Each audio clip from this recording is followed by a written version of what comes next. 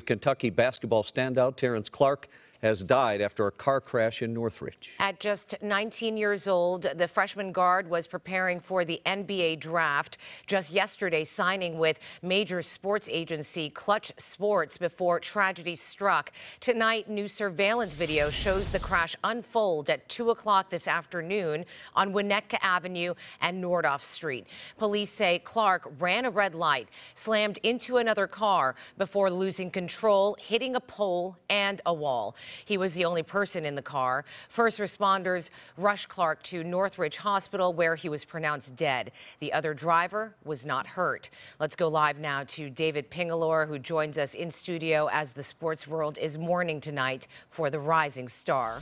Ping. A young man that's touched many lives with a bright future ahead of him, tragically cut short. Terrence Clarke was a highly touted prospect coming out of high school in Boston, where he chose to go to the University of Kentucky over schools like Duke, Texas, and UCLA. Clarke was limited to just 7 games because of an ankle injury this year, averaging nearly 10 points per game. The 19-year-old was considered to be the city of Boston's best prospect in years, a gifted athlete.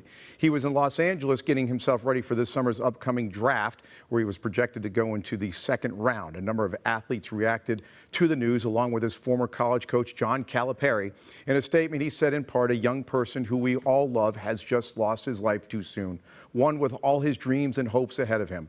Terrence Clarke was a beautiful kid, someone who owned the room with his personality, smile, and joy."